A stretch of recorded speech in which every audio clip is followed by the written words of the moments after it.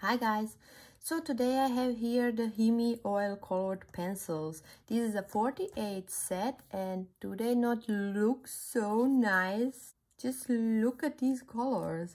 It is quite interesting. They have these different shapes on them. We will see what that means and if it means something, so I'm not sure. So we have the 48 set, as I said. It's not a lot of information here. There is like a small color chart, but beside that, no names, no information about anything. So yeah, nothing. Then yeah, let's just go and check out the colored pencils. Oh no, there is no additional box or anything inside, so you cannot take them. Oh, you cannot pull all of them out. You can just like take them out like this. Let's take a look. So what do we have here? So let's take a look at the red one, for example. So it's written oil pencil. We have color number. Well, maybe color name. I definitely cannot read this. And it's written Miya. So yeah, let's take another one. So this is another one with the dots. So we have again, it's written oil pencil and the color number. Okay, so there are a couple of them that have the dots.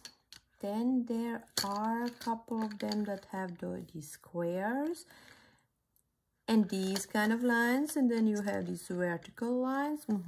Maybe the colors fit together, we will see. So yeah, from the thickness, again, it seems just like a regular colored pencil. Nothing thicker, no thinner, just a regular colored pencil. Yeah, so let's see. I'm gonna do the swatch and let's see just how they are.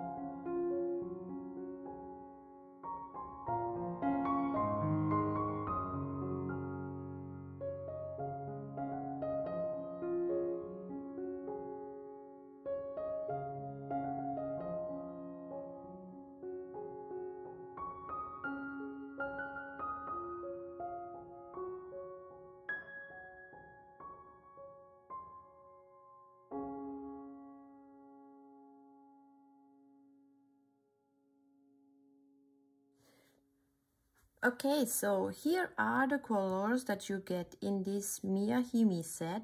And yeah, I have to say that this set, these colored pencils, they are more on the dry side. They really feel dry. So when you are coloring,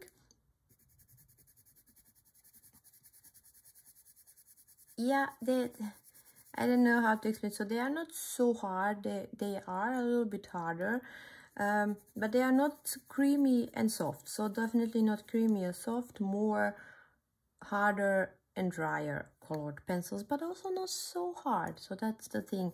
But definitely a dry colored pencil.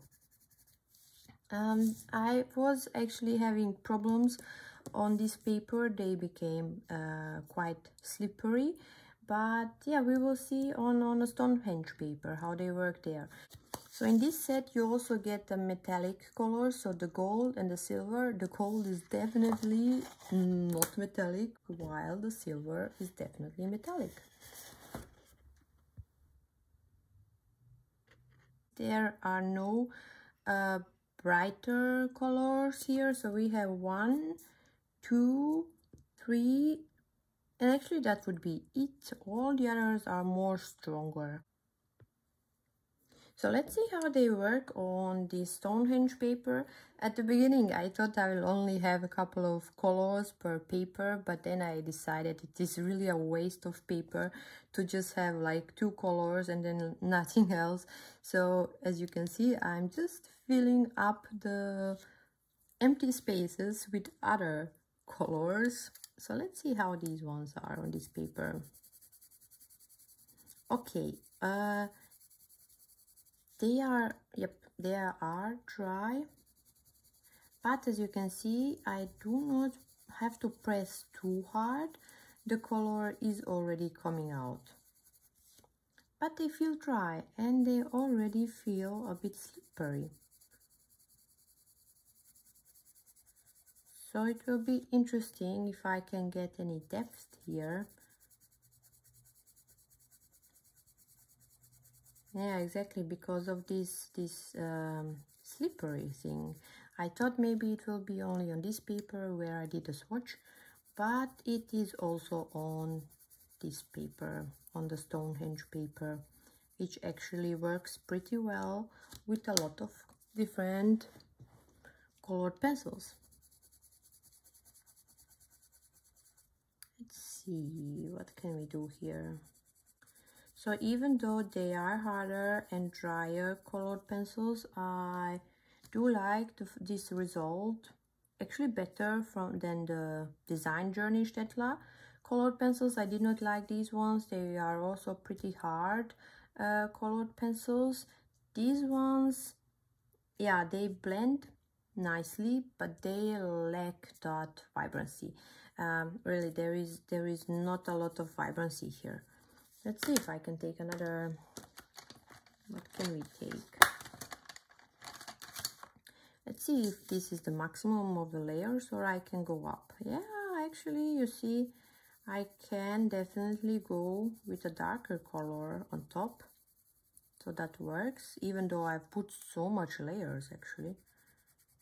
But it is so dry that I do not, it is not, for me at least, it is not really fun coloring this. Ugh. Yeah, I can hear this sound and no. Even though it works, so that is definitely the case. You can blend them nicely together. So the different colors, oops, I should have not done that. You can blend nicely these different colors. They do make a little bit of dust, but it is a tiny dust. This was really a mistake on my side, what I did there.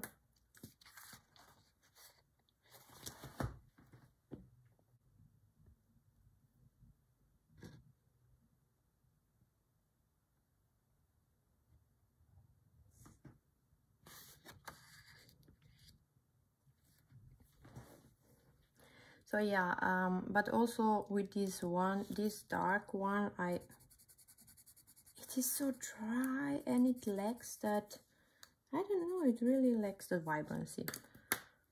Yeah, so you can blend with them. That is not a problem, that is a positive thing. And when I was, as you can see, when I was mixing these two colors with the red one, I was just not able to get that like nice saturation. I don't know, when I look here, what was this one? This was Black Widow.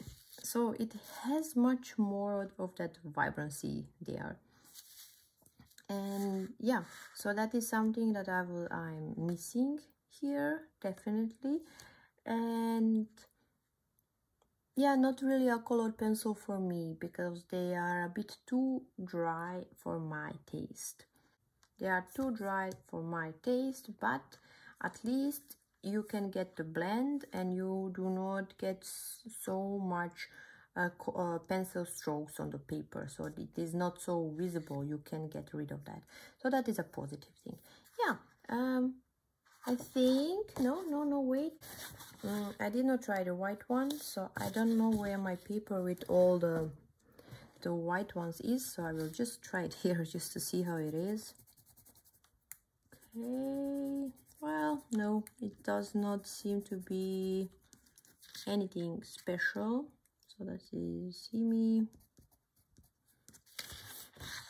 Yeah, just a normal white pencil. When I'm look at here, actually it looks pretty similar to the polychromos, but the polychromos is also not so opaque. So yeah, that is the Himi white colored pencil. Okay, so that would be it. Well, as I said, you get a lot of colors. Yes, I forgot. So I did a swatch according to these dots. So here I have all the ones that had the dots, and then I think here are the vertical lines, and then I'm not sure. That's why you see maybe one color, this one for example is here. It's just because I did the swatching according to these dots. I wanted to see which colors are actually in that set or in that range, and if it makes sense, but I'm not sure. Maybe a little bit it does make sense, but this one here does not make sense to me. But okay, yeah, so I just wanted to tell you how I did the swatch. And yeah, they're just a little bit too dry for my taste. But their watercolor pencils, oh, they are amazing. So I like their watercolor pencils. So those ones I would buy immediately. I would buy definitely. But for the colored pencils, I'm not sure. If you like drier colored pencils, then maybe these are good for you. They do blend well, but not a colored pencil that I like. So yeah, that would be it. And guys, thank you for watching, and see you next time. Bye.